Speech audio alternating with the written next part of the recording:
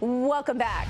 NYU Medical School will now offer free tuition to its current and future students. Free medical school. That's thanks to a very generous donation by Ken Langone and his wife, Elaine Langone. Ken says this is a way for him and his wife to share the American dream. I'm back with Ken Langone right now. And Ken, wow, what an incredible donation you gave to NYU Medical. You say you were worried about America's worsening doctor shortage. It's a serious national problem.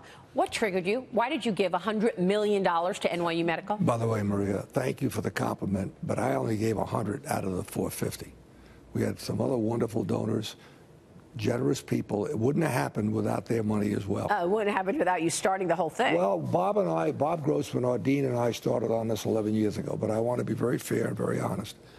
We only gave 100. $100 million. I'm glad you're so humble about it, Ken. And thank you for your humility. But it was a huge deal. Okay. And let me point out that Ken and I are both on the board of NYU. Full disclosure here. But when I heard that news, Ken, I was just blown away. Why did you do it?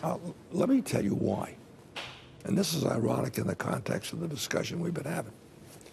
You and I, no matter what the shortage of doctors are going to get care. We know we have the wealth, thank God, we have the resources, we know people, all those things. If, God forbid, we end up with a shortage, which we will right now, of 50,000 primary care physicians in the year 2030, the people who will be impacted most negatively by it will be the poor people. The people like my parents were, and the people like your parents were, and my grandparents. We're going to have good care. We're set.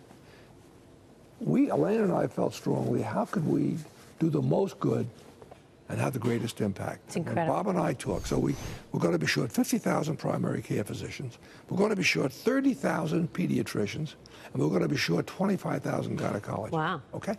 12 years from now. Because fewer and fewer people are going into the business, going into this profession? Well, those sectors, those specialties, are the lowest paying sector.